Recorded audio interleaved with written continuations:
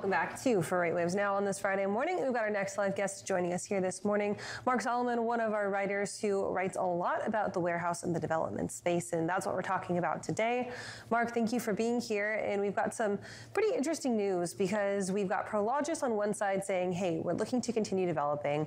Neighbors, residential neighbors specifically saying, I don't want this in my backyard. Talk to us a little bit about the fight between warehouse developers and these residents who don't want that development to happen. Good morning. It's the ongoing battle between commerce and quality of life. Communities understand the benefits of having goods delivered quickly, conveniently, but they don't want it next door to them. Particularly next door to schools or firehouses or any place that would be considered a staple of the community. Warehouse developers, commercial developers that work in the warehouse space are willing to compromise. That's what they tell you. They're willing to work with communities. They're willing to understand and embrace their concerns. But at the same time, they want to do business, and the demand remains strong to construct warehouses. I mean, demand has come down a ways in the last 12 months, but no one is expecting long-term demand for warehouse space to abate. So there needs to be a happy medium. At this point, developers believe that communities have the edge, that the pendulum is swinging towards them, but at some point, the developers believe that communities will see the benefits of warehouse development, strategically located warehouse development, prudent warehouse development, and back off of their concerns. And Margo, as we look at this warehouse development, of course, it's been something that's been propping up a lot of ease and convenience for a lot of folks as e-commerce continues to grow and the demand for having goods faster continues to increase. Are there any states or even cities that are really being focused in on or really seeing more activity than others? California and New Jersey are the poster children on both coasts for aggressive anti-warehouse sentiment. They have very active communities, activist organizations backing them. Both states have very strict permitting regulations, particularly as it revolves around environmental concerns. And at the same time, both states are densely populated. Both states have people that want, citizens that want and need goods delivered, and they're both big commerce centers. Both states have major airports and seaports, major interstate highways. They are major arteries for warehouse development. So those are the two states where the action, I guess, is more visible. It's happening all over the country, Anthony, but most high profile are those two states. So, of course, Mark, we can't talk about the warehouse development side without also talking about supplemental infrastructure that often has to be developed when you're talking about putting a bigger space like a warehouse in residential land. You, of course, have to have maybe a look at your roads. You have to have a look at what your power infrastructure looks like if you're talking about establishing a space that will have a pretty big draw on the grid.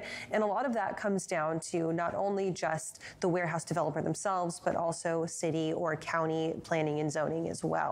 Is there that kind of collaboration where it seems like the warehouse developers and your city county zoning are teaming up and it's kind of them versus the residents? Or has there been any pushback from the cities, counties themselves as well?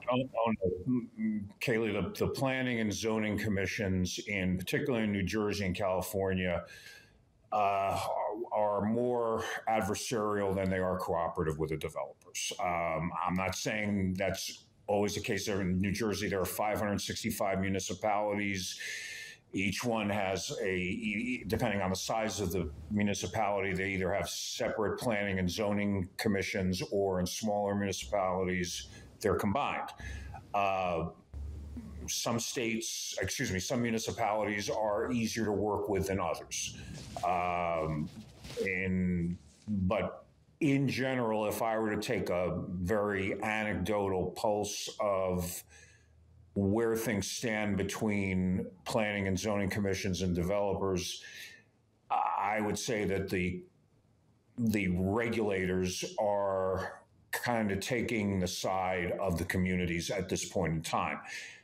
That may change, but right now it appears that the regulators, those who are pretty much the safeguards of land and development, are taking the side of communities.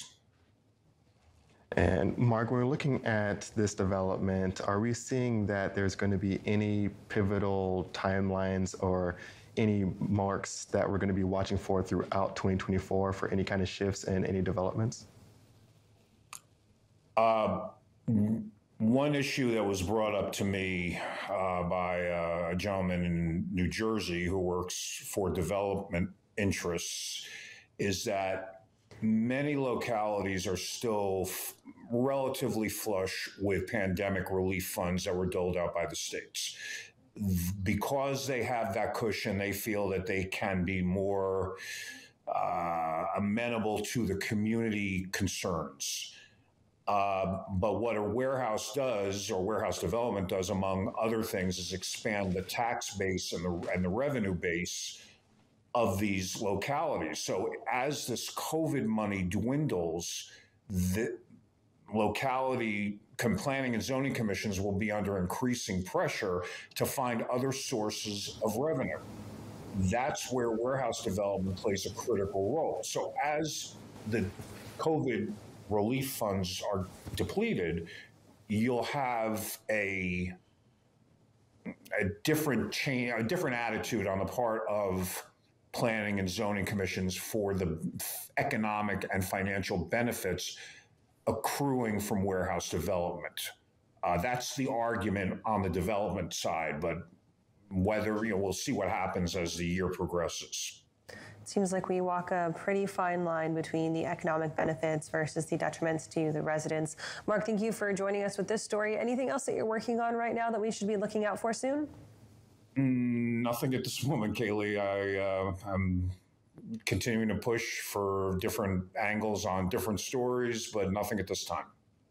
Awesome. Thanks for asking. Always insightful to have you on. Always great having you on. So we'll be sure to check in with you as maybe we hear some more NIMBY and warehouse news coming up a little bit later on in the year. Thank you, guys. Have a good weekend.